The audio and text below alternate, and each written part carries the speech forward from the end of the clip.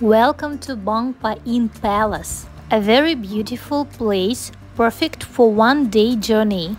It is located about 20 kilometers from Ayutthaya, ancient city, and about 60 kilometers from Bangkok. This is a royal residence, and what is interesting, it was the royal residence in the 17th century. Then a lot of interesting constructions and buildings were added in the 19th century, and it still serves as a royal residence for taking some ceremonies or banquets. It is quite big, so some people recommend you to get such a car to visit everything, but going on foot also okay. But keep in mind that you should wear, especially men, should wear long trousers, and you can actually buy some here. The walk will be very pleasant if you go to Bang Pa-in because it is not hot here. There are a lot of ponds.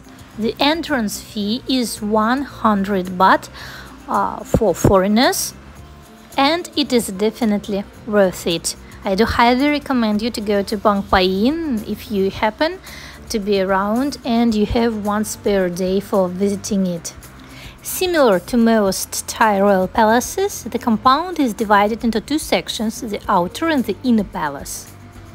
This palace was originally painted in two shades of green, but then it burned out and was reconstructed. And now it is one of the most beautiful buildings too.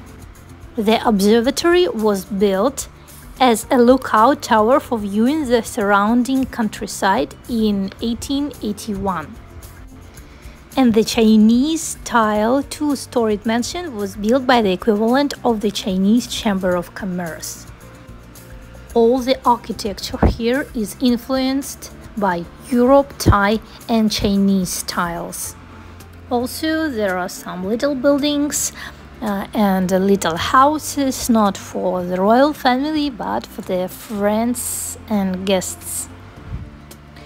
We took bicycles to get there, but actually you can go by train, and it is very cheap because the train costs around 12 baht, and it is quite convenient going by train. I am a really big fan of architecture and palaces, so it gave me a lot of pleasure walking around this site.